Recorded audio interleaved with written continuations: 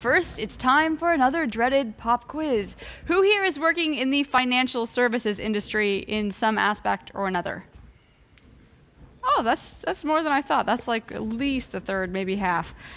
So if you're working in the financial services industry, you probably know what a big buzzword unbundling is. But our next guests, they have another solution. They call it rebundling. And they say it gives better outcomes for banks, for consumers, for everybody. They are here to convince you. Please welcome from GFT and Fidor, Ignacy Bari and Katarina Rausch.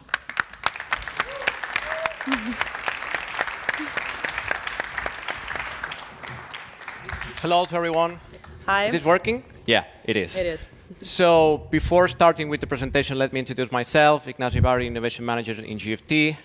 And myself, I'm Katarina Rausch. I work for Fidor Bank, and yeah, it's working. Welcome.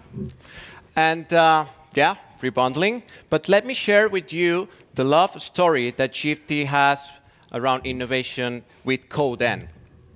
Actually, 2 years ago, we were here on stage presenting a blue paper around open innovation. And bottom line, the conclusion is banks and established corporations should open their innovation strategy to talented solutions coming from outside their company, like startups or fintechs. Actually, last year, with my colleague Paco Amador, who is there recording me, we presented the GFT Digital Innovation Lab. Actually, we have a lab in Spain, in Germany, in the UK, and in Brazil.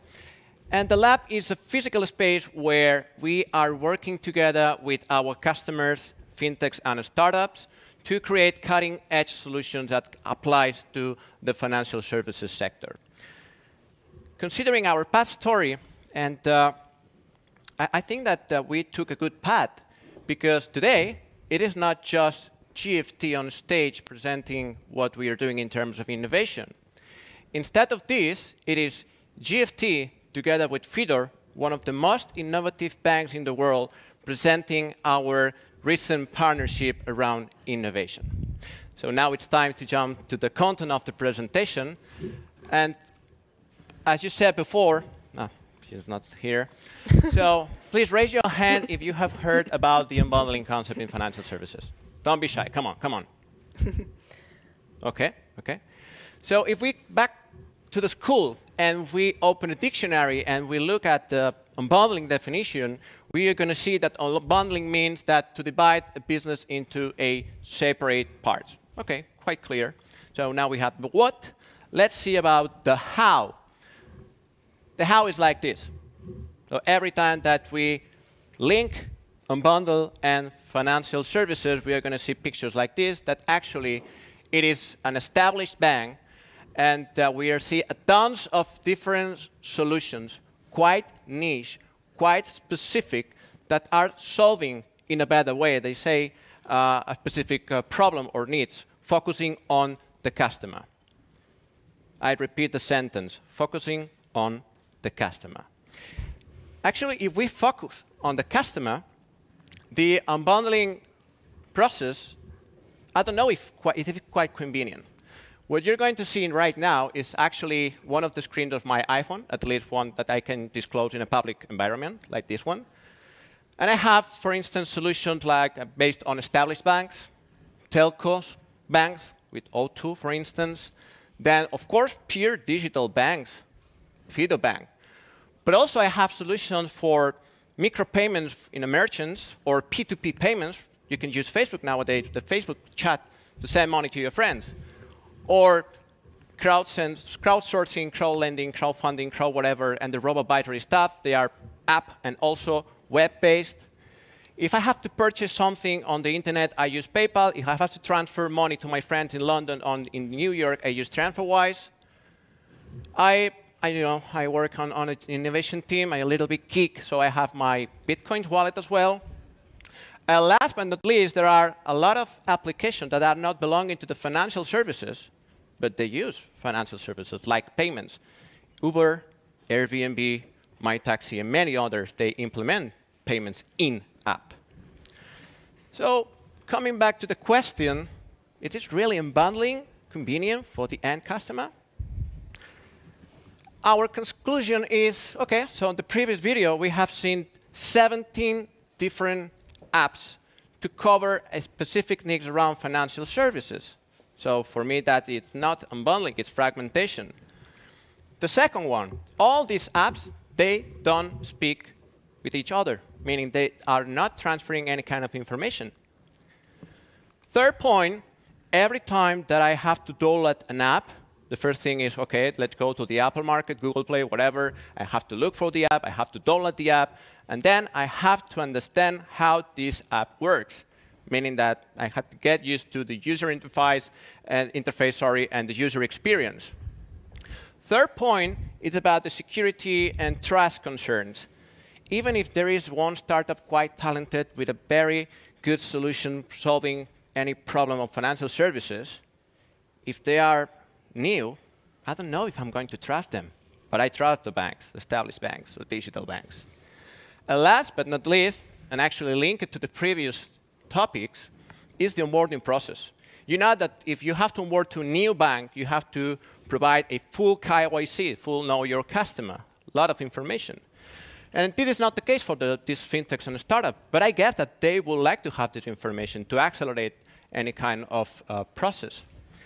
Adding to that, if we take a look at one of the most famous mobile marketing firms, please don't stare at the numbers. The bottom line here is it is getting more expensive and more difficult to be in your customer's pocket, to be in your customer's smartphones. But then reaching that point, I reached the conclusion that this is something, it's something just happening in financial services. So that's it. We have to deal with it. OK. But is it really the case? If we look for other industries and we look for the unbundling concept, we are going to see that it is occurring the same. For instance, in the car industry.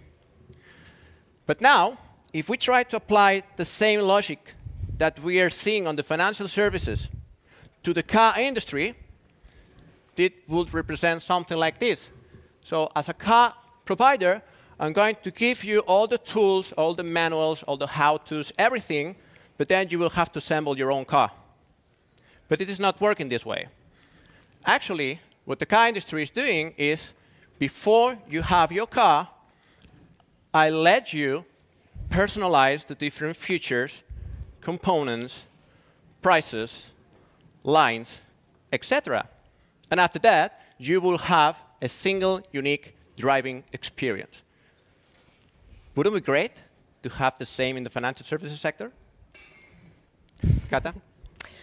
I think it would be nice. So let's go to the next slide and find out if there is a solution, or the solution we propose, now that we have heard about the many disadvantages we see in unbundling.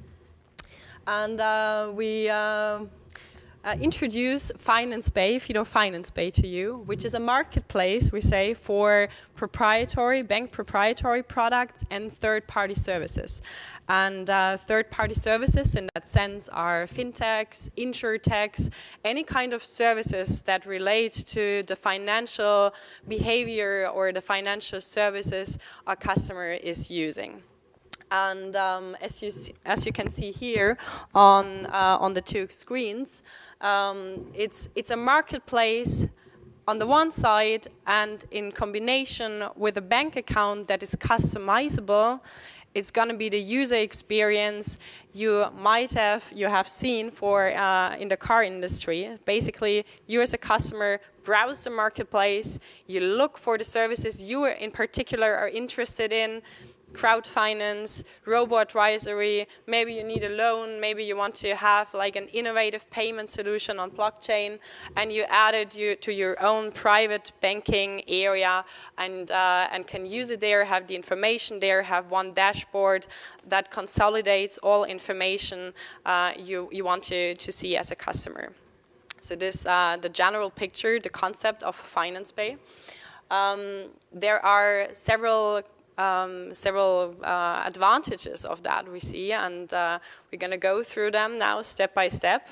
So the first of it, like the pure value proposition for the customer, is that we thereby are together really able to provide a financial solution for even the most specific needs. Because as you see, banks might rather engage in products that are a bit more mainstream, but nevertheless, they have customers with very niche requirements, right? Very specific needs. And so by combining their own offering with third-party offering, they can offer their customer a really nice and individualized solution. Then for the whole market, when we're talking about that, we see by offering a platform, we create comparability, right? We have transparency about the product quality, about prices, and we let the customer choose. So usually when you have markets with a lot of comparison, with a lot of competition, you see the quality rising or the prices going down. So either way, the customer is really benefiting from having one view that consolidates everything, where he can compare and choose and pick the one that is most suitable for his need. And the last one, you might know Fidor is engaging a bit in educating customers and in positioning itself as a bank that wants to have customers managing their own money and having customers that are owning more money in the end by engaging with the Fidor products and the Fidor services.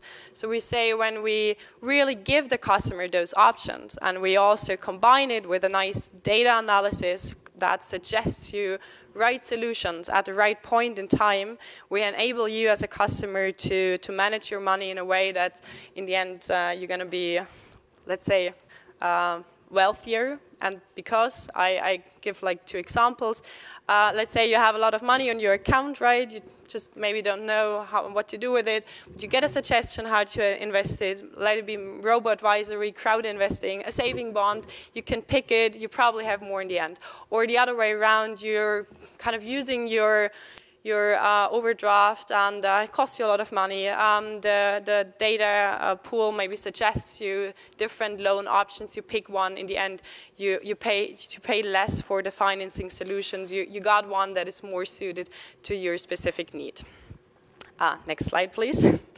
Okay, so having talked about like the general concepts, the rebundling part, like from a pure technical perspective, is nice because it gives you like the single sign-on opportunity, right?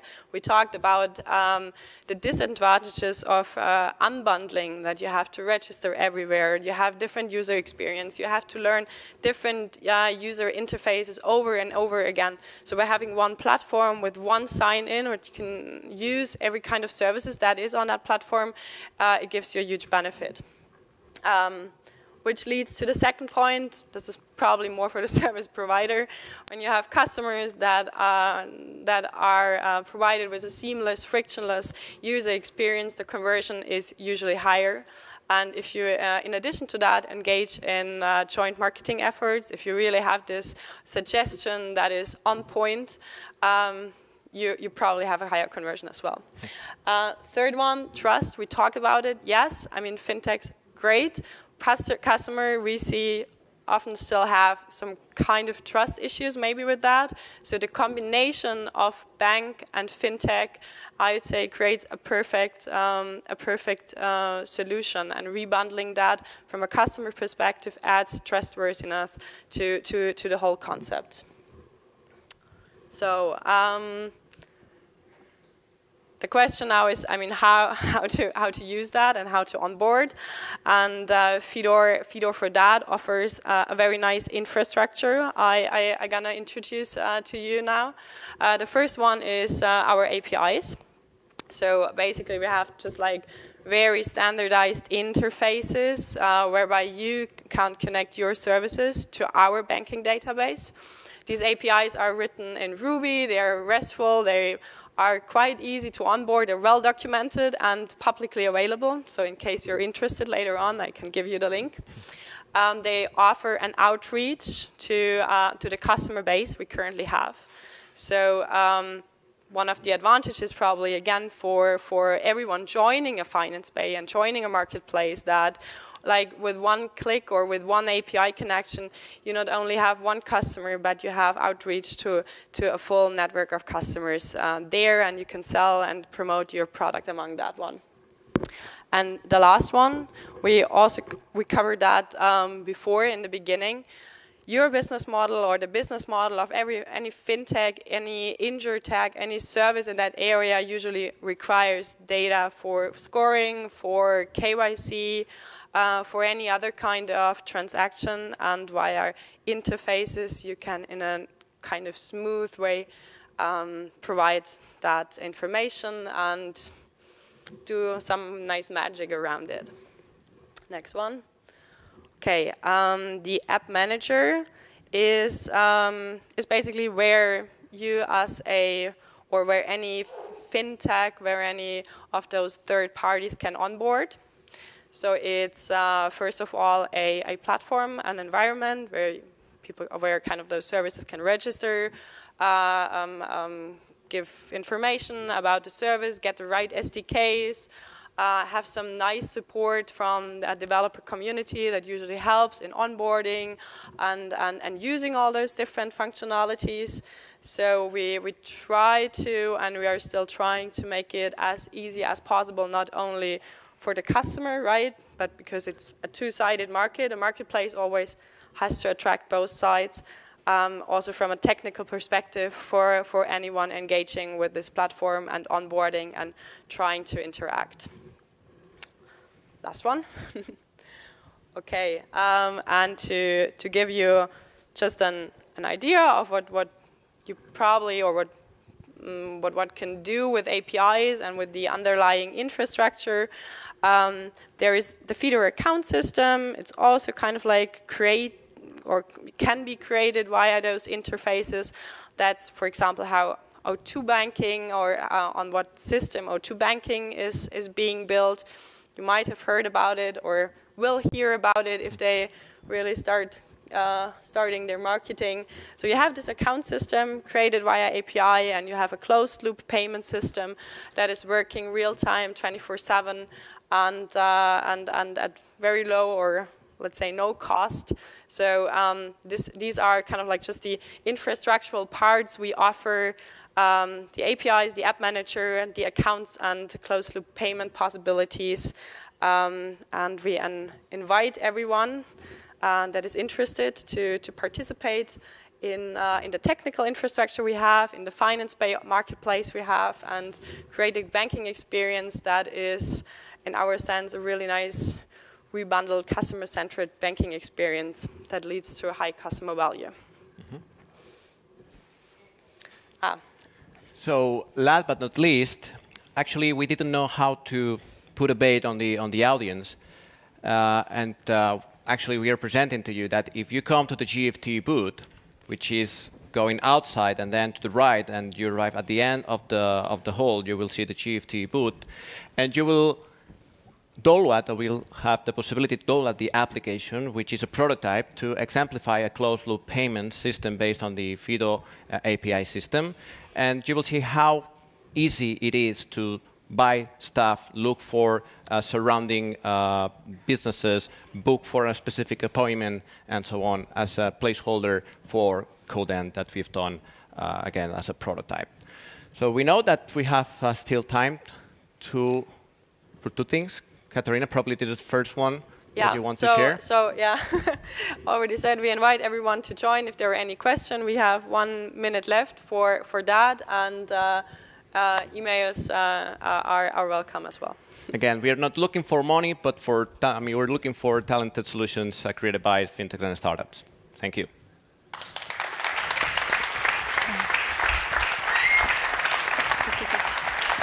Well, thank you very much, Katarina, Ignacy. Does anyone have a question they'd like to ask? There we go, you there.